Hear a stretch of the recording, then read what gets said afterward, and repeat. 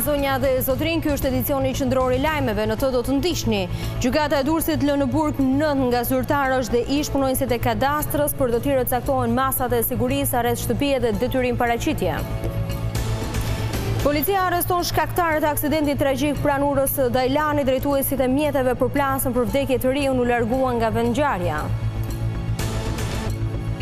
Mirëmbrëma, gjithashtu në këtë edicion do të ndiqni të martën nis puna për zgjedhjen e 2 anëtarëve të rinj të kushtetueses. Pas seancës dëgjimore, Parlamenti ka afat deri në 14 nëntor për votimin e tyre.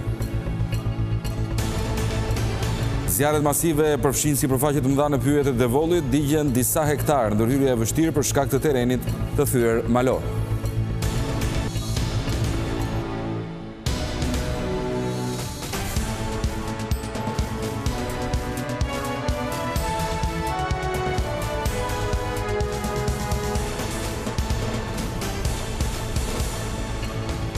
Vjojmë në brëndësi me informacionet tona, 9 nga të arrestuarit për tjetërsimin e tokës shtetërore në zonën e Kepit të Rodonit do të qëndrojnë në Qeli, mes tyre dhe ish drejtori i hipotekës Ardiani Ljazaj. Ndërkohë për 9 të tjerë, gjykata e Durrësit vendosi këtë të diel masën e sigurisë, arrest shtëpie dhe detyrim paraqitje. Gjykata e Durrësit la në burg 9 prej zyrtarëve dhe ishpunonjësve të kadastrës të arrestuar për tjetërsimin e mijëra metrave katror në Bregdet, në zonën e Kepit Rodonit, mes tyre dhe ish drejtorin e hipotekës Ardiani Ljazaj. Për 9 të tjerë, togat e zeza vendosën masat e sigurisë të arrestit shtëpiak dhe detyrim paraqitje.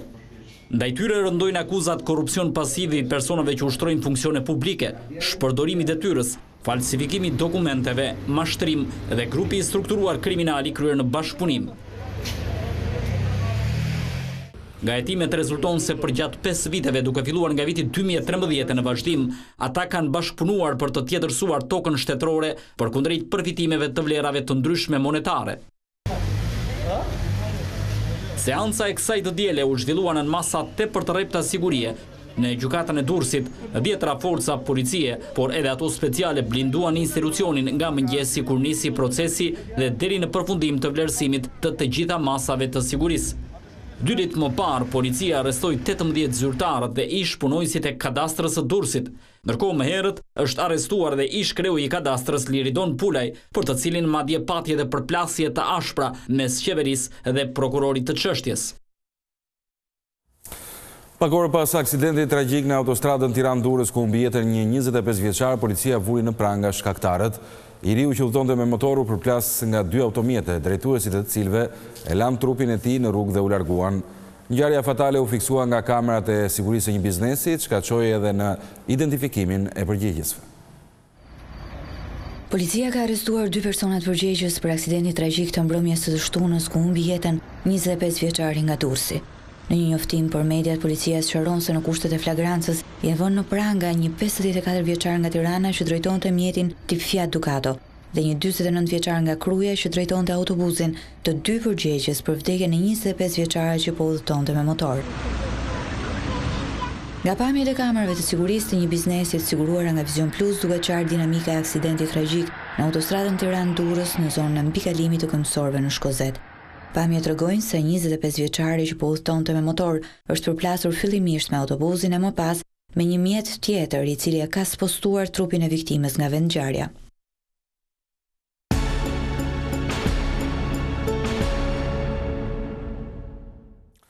Në fillim të javës, Kuvendi nis procedurën për të zgjedhur 2 anëtarët e rinj të gjykatës kushtetuese. Pas seancës dëgjimore që do të mbahet këtë të martë, ligjvënësit do të votojnë brenda 14 nëntorit emrat e rinj. Nëse ata marrin 84 votat e nevojshme, kjo do të thotë se në mes të këtij muaji, kushtetuesja do të ketë 5 anëtar. Të martën Parlamenti do të nisë procedurat për zgjedhjen e 2 anëtarëve të rinj të gjykatës kushtetuese. Në 29 tetor, Komisioni i Ligjeve do të zhvillojë seancë dëgjimore me kandidatët që garojnë për 2 vende vakante. Këshilli i emërimeve në drejtësi në 14 tetor i dërgoi Parlamentit 4 kandidat, por meqense njëri prej tyre, Besnik Muçi, ka nisur tashmë punë si antar i gjykatës kushtetuese i zgjedhur nga Presidenti i Republikës, para Komisionit të Ligjeve do të dalin vetëm 3 kandidat. Ashtu siç veprohet me çdo kandidat që zgjedhet nga Parlamenti, Komisioni i Ligjeve ka detyrimin që pas seancës dëgjimore të hartojë një raport për secilin prej juristëve për t'ia përcjellë më pas Parlamentit, që vendos me 84 vota se cilët do të jenë 2 anëtarët e rinj të gjykatës kushtetuese. Bie në sy se kuvendi ka vendosur të pres limitin e fundit që i njeh ligji për votimin e anëtarëve të rinj të gjykatës kushtetuese, duke u mbledhur për këtë çështje në datën 14 nëntor. Sipas kuadrit ligjor të miratuar në kuadër të reformës në drejtësi, nëse Parlamenti nuk do të marrë vendim brenda 30 ditëve, automatikisht kandidati me më shumë pikë bëhet anëtar i kushtetueses. Nga ana tjetër, presidenti i Republikës Ilir Meta ka afat deri në 8 nëntor për të zgjedhur një anëtar në këtë gjykatë. Në datën 8 tetor, Këshilli i Emërimeve në Drejtësi i dërgoi presidentit kandidatët për 2 vende bosh në gjykatën kushtetuese. Kreu i shtetit veproi pa vonesë me njërën vakancë, duke zgjedhur Besnik Muçin, ndërkohë që ende nuk dihet se si do të veprojë me vakancën tjetër. Nëse procesi ecën pa probleme, në datën 14 nëntor, gjykata kushtetuese do të ketë 5 anëtar, e i duhet vetëm një anëtar tjetër që të jetë funksionale. Një zjarri i fuqishëm përfshiu këtë të diel pyet në fshatin Nikoliç të Devollit, flakët shkrumbuan një sipërfaqe të konsiderueshme, ato nisën fillimisht nga kullota duke përparuar me shpejtësi edhe në masivin pyjor. Për shkak të terrenit të thyer, hyrja e mjeteve të shërbimit zjarfikës ishte e pamundur. Punonjësit e bashkisë dhe banorët të zonës u angazhuan për të vënë në kontroll flakët, ndërsa u kërkua dhe ndërhyrja nga ajri.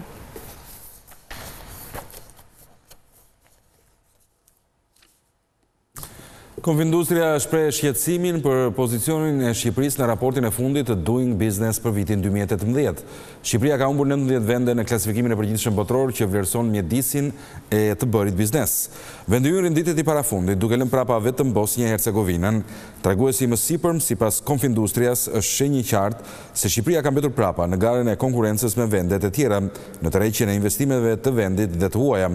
Treguesi zyrtar makroekonomik për 9 mujorin e këtij viti mbështesin përfundimet e Doing Business, duke paralajmëruar se gjendja do të jetë e vështirë edhe për 2019-ën. Kjo shihet qartë edhe nga rënja me pothuaj 50% të ardhurave nga tatimi mbi vlerën e shtuar si zëri kryesor në buxhet, thuhet në deklaratën e Konfindustrias. Lufta për parandalimin e kancerit të gjurit ka bërë që shërbimi mamografisë falas të futet edhe në burgje. Gratë dhe vajzat që vuajnë dënimin janë nënshtruar ekzaminimeve në kuadër të muajit të ndërgjegjësimit. Të gjitha vajzat dhe gratë që vuajnë dënimin në burgjet shqiptare do të përfitojnë kontroll falas për kancerin e gjirit. 2 ministrat, ajo e shëndetësisë Ogerta Manastirliu dhe ministrja e drejtësisë Etilda Gjonaj, kanë vizituar institucionin e vuajtjes së dënimit ku është ofruar shërbimi mamografisë falas për gratë e dënuara. Ndaj sot jemi me ministrën e drejtësisë për t'u angazhuar jo vetëm gjatë tetorit roz, por ashtu siç kemi realizuar edhe disa muaj më parë, kryerjen e kontrolleve rutinë, pra të kontrollit mjekësor bazë, gjithashtu edhe të ekzaminimeve për sa i përket parandalimit kancerit të gjirit në këto institucione. Muaji tetor është muaji i ndërgjegjësimit për luftën kundër kancerit të gjirit e gjatë kësaj periudhe përveç 12 spitaleve, shërbimi ofrohet falas përmes mamografëve të lëvizshëm edhe në zonat e thella. Kryebashkiaku i Tiranës i dorëzoi çelësin e qytetit presidentit të Maqedonisë së Veriut. Erion Velia i tha se 2 vendet i lidh një miqësie gjatë, ndërsa presidenti Stevo Pendarovski e vuri theksin tek respekti ndaj diversitetit të kulturave.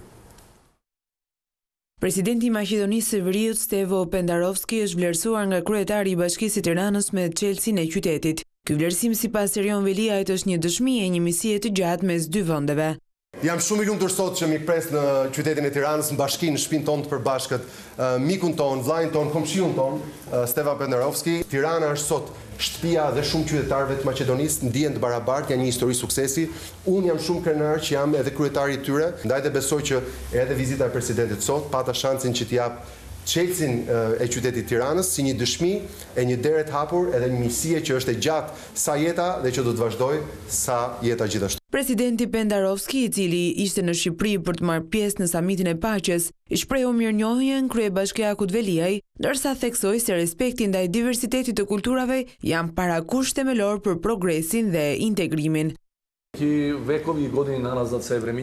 Unë jam presidenti i një shteti multietnik dhe kryetari i qytetit të Shkupit është kryetari i një qyteti multietnik gjithashtu. respekti ndaj diversiteteve prej të cilave është i formuar shteti dhe shoqëria jon, janë parakusht themelor për një progres në shekullin e 21. Vërtet kam nderin dhe kënaqësinë që mora çelësin e qytetit, sepse kurdo që të më sjell rruga këndej nga ju, në Tiranë sidomos do të kem vendin ku të flej një natë. Velia dhe Pendarovski diskutuan edhe mbi rritjen e bashkëpunimit në fushën e investimeve, transportit, financave, shkencës, arsimit dhe kulturës.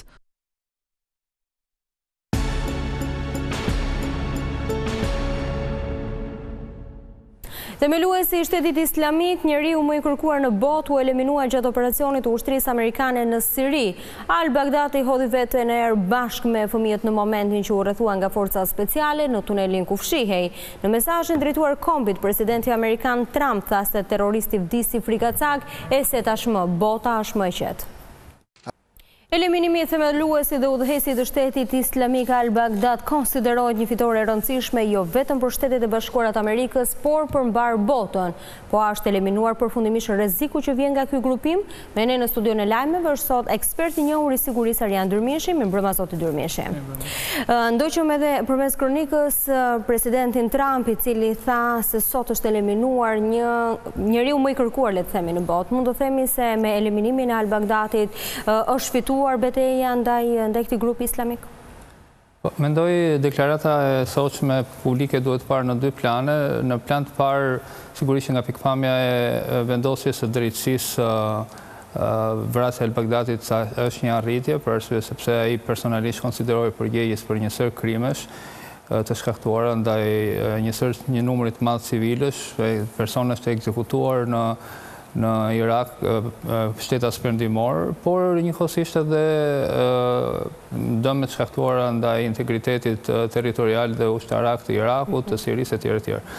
Kështu që në këtë aspekt sigurisht që është një arritje, një sukses, por nga ana tjetër duhet pasur parasysh që 8 vjet më herët, pra në 2011 u vra Bin Ladeni dhe u konsiderua po ashtu një arritje e madhe, përsa i përket parasysh sepse Al-Qaida konsiderohet, ose më në atë kohë konsiderohet sepse ISIS akoma nuk ishte shfaqur si organizata kryesore terroriste në botë dhe si e tillë vrasja e Bin Ladeni mendoi se do shënonte një gur të rëndësishëm kilometrik, por që pam që terrorizmi si formë ose terrorizmi islamik u mobilizoa dhe u rishfaq në formën e një organizmi tjetër siç ishte ISIS-i, i cili si thua pati dhe një qasje më territoriale, më të organizuar, jo shumë ideologjike si ajo që kishte Al-Qaida dhe që arriti të mobilizonte në mënyrë të padiskriminuar qytetar nga e gjithë bota, duke përdorur në mënyrë si thua shumë të efektshme dhe proaktive media sociale. Kështu në këtë kuptim mbetet për të parë, mendoj se si do të jetë ecuria e ISIS-it, duhet ka pasur parasysh që ndryshe nga Al-Qaida, ISIS-i është edhe i fragmentuar, ka disa rrjete të cilat operojnë në territoret të ndryshme, në Azinë Qendrore, Tagjikistan, Pakistan, Afganistan, në në Afrikën Juglindore dhe njëkohësisht dhe në Afrikën Qendrore Perëndimore, Nigeri, Somali, në Libi, pra ka një hartë të gjerë. Ka një hartë më të gjerë dhe janë shumë organizata të cilat mendoj që do të përpiqen të shiqet të krijojnë një lloj leadershipi të ri dhe ngelet për të parë në 2-3 vitet e ardhshme se çfarë forme mendoj do të marrë. Po nuk mendoj se mendoni se janë ende rrezik luftëtarët e ISIS, të cilët janë ende sepse mund të rigrumbullojnë dhe njëherë të gjejnë një tjetër kokë që drejton këtë organizatë? Faktikisht, këtu po flasim në radhë të parë për rrezikun e terrorizmit dhe ideologjisë fundamentaliste, e cila vazhdon të jetë prezente dhe e pa, si thua, dëmtuar biles në mënyrën e funksionimit të tyre, arritje të tilla dhe goditje të tilla siç është përdoren shpeshherë për të rimobilizuar, duke qenë se ata e kanë të bazuar ideologjikisht edhe tek martirizimi dhe vetë fakti që Bagdadi ka hedhur në erë veten sot tregon pikërisht është një sinjal që ai ka dashur të dërgojë ndjekësve të vet, që do të thotë që vetë flijimi përballë një kauze është një, si thua, ajo që një xhihadist synon që ta arrijë, pra është kulmi i arritjes së tij dhe kështu që në këtë kuptim ai do më thënë ka arritur edhe me vdekjen e tij, mendoj ta përcjelli këtë mesazh, që ngelet për të parë, siç e thash në vitet në vijim, se në çfarë forme këto organizma, kjo pjesë e rrjetit të organizatave të krijuara dhe të si thua të bashkuara, të cilat i kishin dhënë besnikërinë ISIS-it, do të arrin të ndërveprojnë me njëra tjetrën dhe sa do arrin të piramidizohen, sepse në një farë mënyrë ndryshe nga Al-Qaida, ISIS-i nuk ishte aq piramidal si organizat, pra kishte një lloj autonomie e grupeve të cilat operonin në vende ndryshme, përfshirë edhe ISIS-i në Evropë, i cili siç edhe kemi parë në 3-4 vitet e fundit ka arritur të organizojë një sër sulmesh në qytete ndryshme të Evropës. Ndalemi pak tek shqiptarët të cilët kanë qenë pjesë e ISIS-it që tashmë janë kthyer në vendin tonë. Është ky target group, shqetësimi kryesor i autoriteteve shqiptare, duhet mbajtur ky kontingjent në vëzhgim dhe kemi ne mundësinë realisht për ta mbajtur në vëzhgim? Nuk mendoj se është shqetësim kryesor, është një shqetësim, sigurisht në dy aspekte, siç thash edhe në rastin e Al-Baghdadit, duke qenë se pjesëmarrja në grupe terroriste, po edhe pjesëmarrja në luftra jashtë vendit tashmë është kriminalizuar, pra dënohet sipas kodit penal në Shqipëri.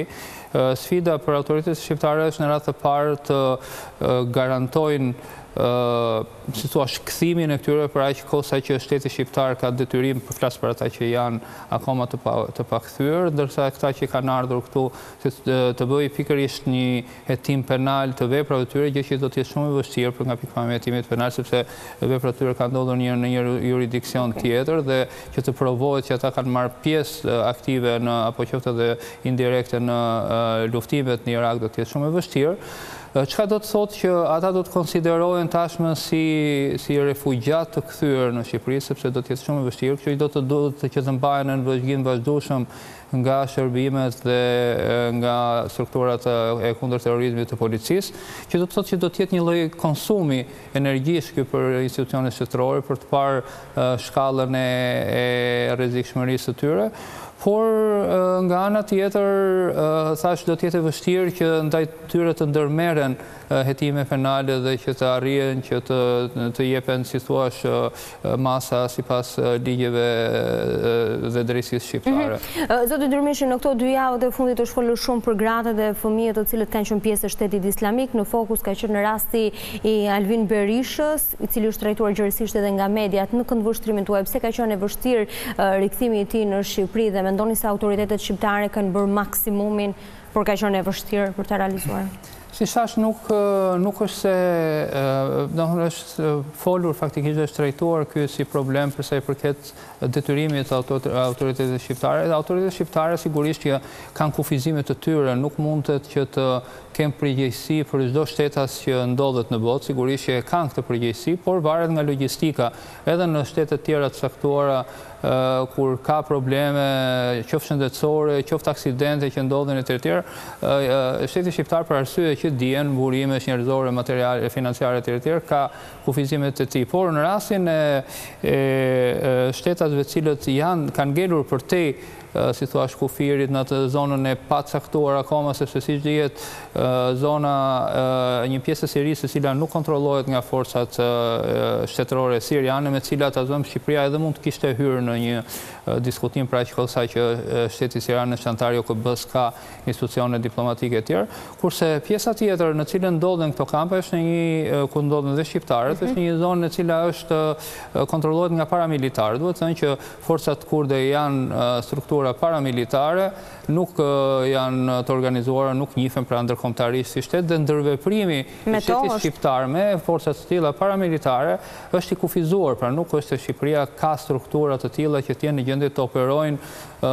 dhe të kenë eksperiencë operacionale në të tilla zona, dhe kjo e bën shumë të vështirë, si thuash, qoftë nga pikpamja e burimeve financiare dhe njerëzore, qoftë nga pikpamja e kapaciteteve që duhen për të kryer operacione të tilla, kthimin pa llogaritur pastaj, si thuash, legitimitetin që duhet të ketë një proces i tillë, për arsye sepse këta njerëz kanë marrë me vedijen e tyre këtë lloj ndërmarrje.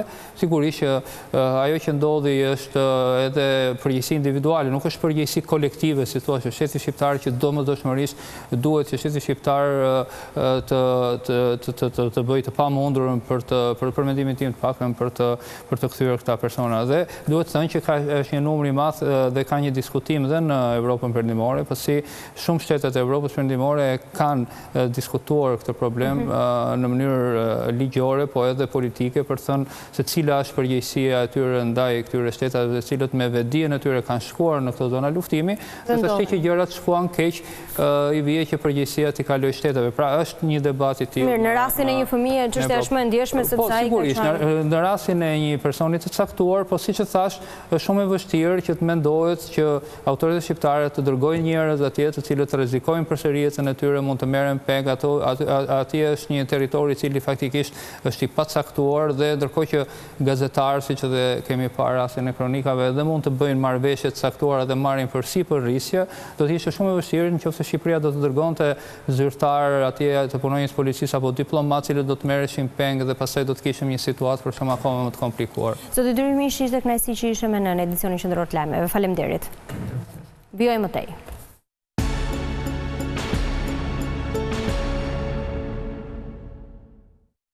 Edhe kryeministri i Maqedonisë Veriut e ka kundërshtuar idenë e presidentit francez Emmanuel Macron. Përpara mbështetësve të partisë së tij, Zoran Zaev është shprehur se nuk do të pranojë krijimin e një zone ekonomike për Ballkanin, por vetëm integrimin në Bashkimin Evropian. Për krijuar e lëvizjes vetëvendosje nuk ka asnjë pengesë të patekalueshme për krijimin e koalicionit me LDK-n. Albin Kurti thotë se në ditët në vijim do të ulet në tryezë me Isa Mustafën, ndërsa përjashton futje në koalicion të listës serbe.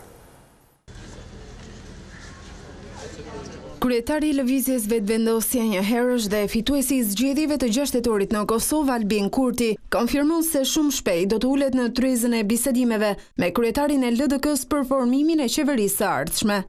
Sipas Kurtit, nuk ka asnjë pikë që mund të vërë në rrezik koalicionin mes dy subjekteve. Ne po harmonizojmë programet tona për fusha të veçanta për ekonominë, arsimin, shëndetësinë, sigurinë, kulturën dhe kështu me radhë përmes grupeve tona të punës. Unë nuk mund të flas për rezultate konkrete se ku kanë arritur bisedime deri tani, por mund të them me optimizëm dhe kënaqësi se gjithçka po shkon siç e kemi planifikuar. Qytetarët presin prej nesh. Ne jemi subjekte të ndryshme dhe kemi programe të ndryshme, por duke qenë se fillojmë prej asaj që është e përbashkët në njërin anë dhe qytetarët e Republikës kanë vendosur që opozita të bëhet qeveria e nesërme, nuk besoj se do të shfaqet ndonjë problem që nuk do ta tejkalojmë kollaj. Lideri vetëvendosjes sqaron se ende nuk janë ndarë ministrit, pasi sipas tij palët janë fokusuar në riorganizimin e tyre. Të hënën do të zhvillojmë një takim të rëndësishëm që do të ketë në fokus çështjet e ekonomisë dhe të zhvillimit. Ditët e fundit kam qenë në kontakt të vazhdueshëm me kryetarin e LDK-s. Do të kemi një diskutim për riorganizimin e ministrive nga ana e grupeve punuese dhe natyrisht në një kohë të përshtatshme do të vendosim ndarjen e këtyre ministrive. Por tani për tani e rëndësishme është riorganizimi i tyre, sepse siç e dini, nga 21 ministri, ne synojmë numrin 12, që të mos ketë 120 zëvendës ministra, por të kemi më pak se 30. Albin Kurti përjashton futjen e listës serbe në koalicionin qeverisës, pavarësisht se komuniteti serb do të ketë një ministri sipas kushtetutës. Zonja dhe zotrin, kjo ishte gjithçka e përgatitur për edicionin qendror të lajmeve. Faleminderit që na ndoqët, miru pafshim. Miru pafshim.